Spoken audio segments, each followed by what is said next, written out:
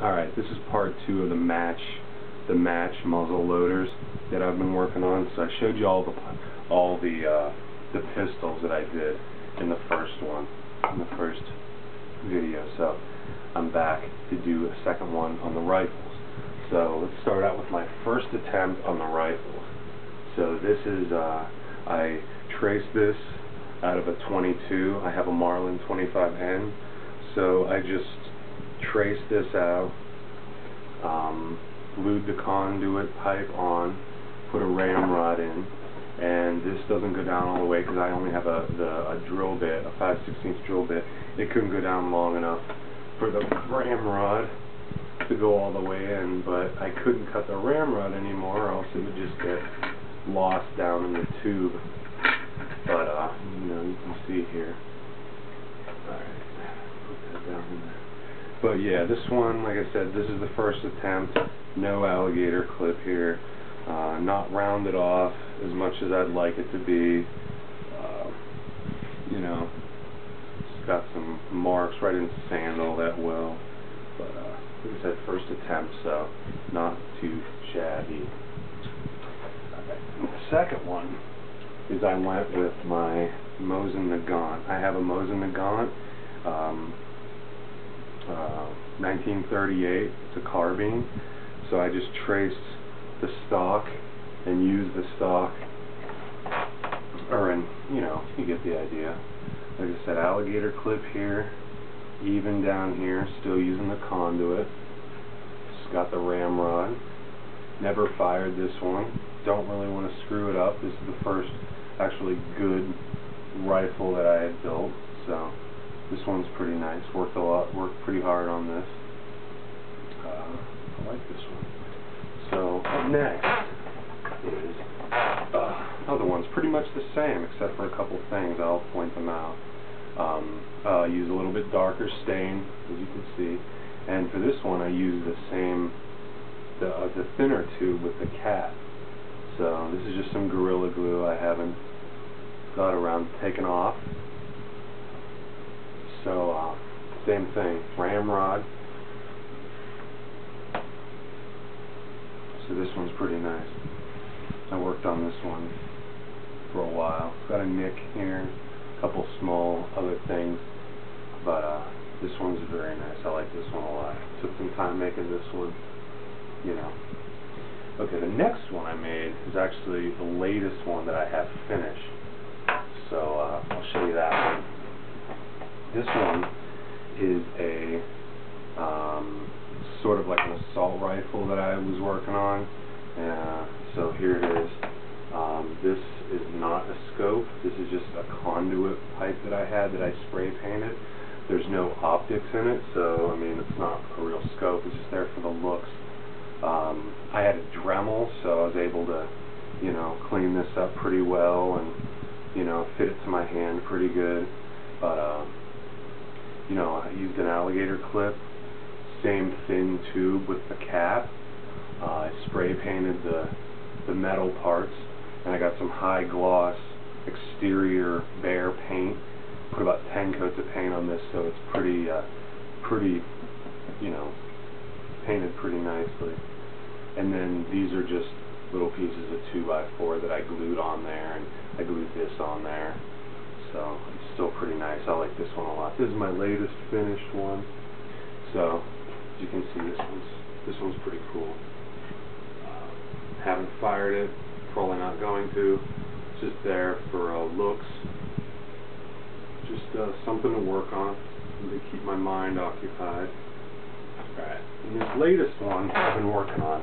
I haven't finished it yet, but I'll show you it anyway. It's almost finished. Grab it here. Okay.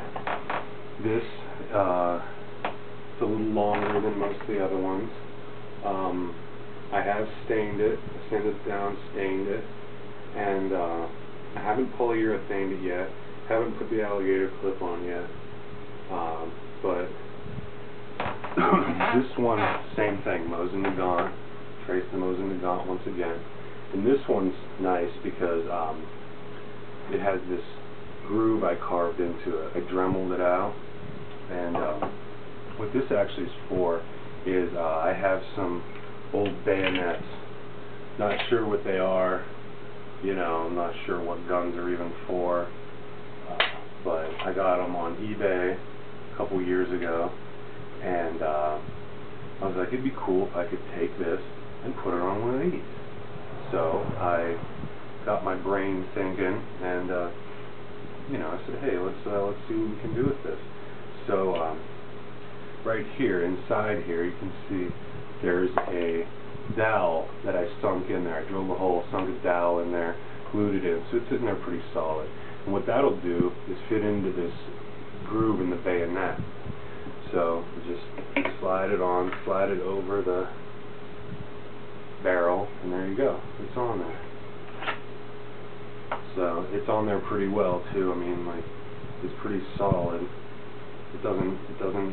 There's not a lot of give to it. Pretty good.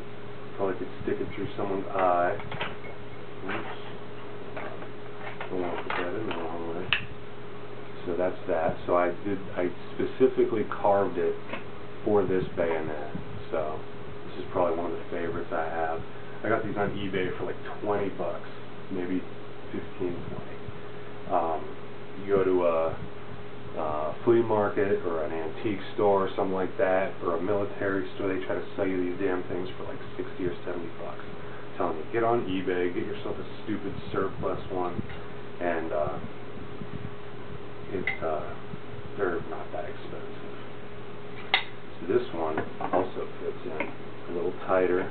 Didn't design it specifically to fit this one, but it does fit it. So there you go. Take the scabbard off, and there you go.